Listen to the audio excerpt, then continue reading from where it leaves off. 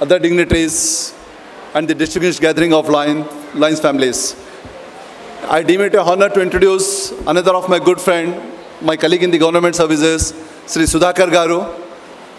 He belongs to the 1997 batch of the Indian Information Service and is presently posted as Deputy Director News and as the head of Regional News Kendra, Doordarshan, Hyderabad.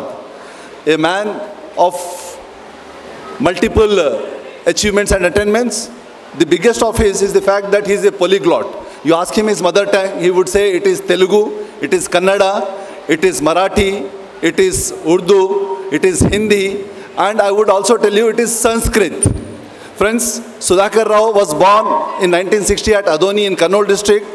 He got his MA in Telugu from SV University, Tirupati, and went on to do another MA in Sanskrit from Kuvempu University, Shimoga.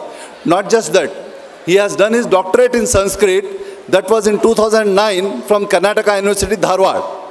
And later to it, he had been holding different assignments in Doordarshan and on All India Radio. He had served at different places, different locations, and right now he has been doing an impeccable job and has got honors, accolades from the DG Doordarshan for his excellent presentation of all the flagship programs of the Indian government, particularly Swachh Bharat, Ek Bharat, Shrestha Bharat, etc.